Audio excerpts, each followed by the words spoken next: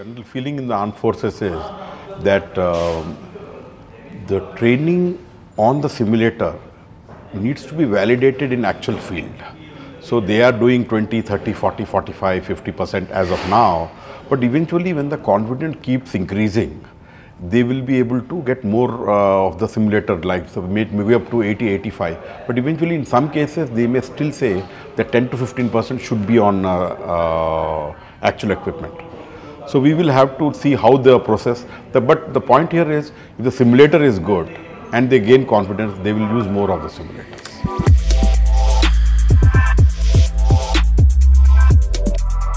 When it is not engaged in real wars, the Indian Army spends most of its time in training. This training, however, comes at a considerable cost, not just in terms of equipment, ammunition, manpower, logistical and other costs, but also in terms of environmental damage and greenhouse gas emission.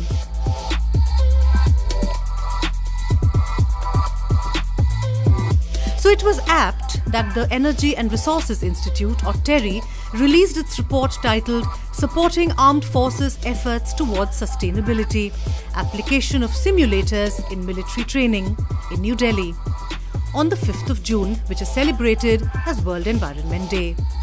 The unique 54-page report, prepared after extensive research and study, offers some startling conclusions. Apart from a dramatic cut in training costs, simulation also reduces greenhouse gases, which cause climate change or global warming, and damage to the soil caused by live rounds or shells hitting the earth. It also allows more people to be trained efficiently in a shorter period across various levels.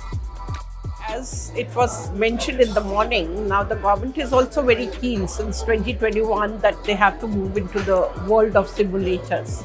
So one is not just looking at the army, one is also looking at Air Force, because emissions, if we talk in terms of carbon emissions, they are far more from the aviation sector compared to the army. So therefore we have to tackle that very seriously, and so is the Navy.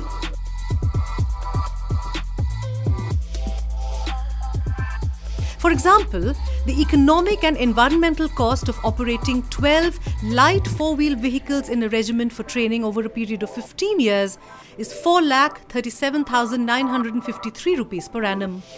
The same training on a simulator per annum costs a mere 29,196 rupees. But can simulators replace real training? Well, here's what we think is food for thought. If I have to train 800 soldiers or 5,000 soldiers, out of them how many are going to get exposed to some part of the training on a simulator? After all, simulators can do this training and this training, but not this. Yes.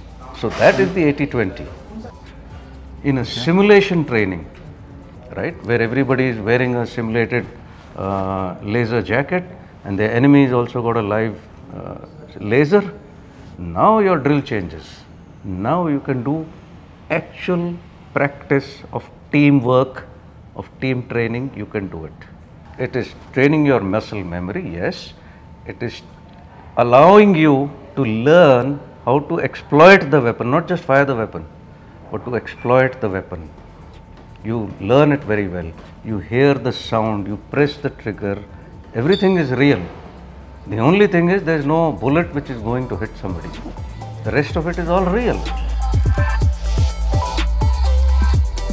Team Bharat Shakti in New Delhi.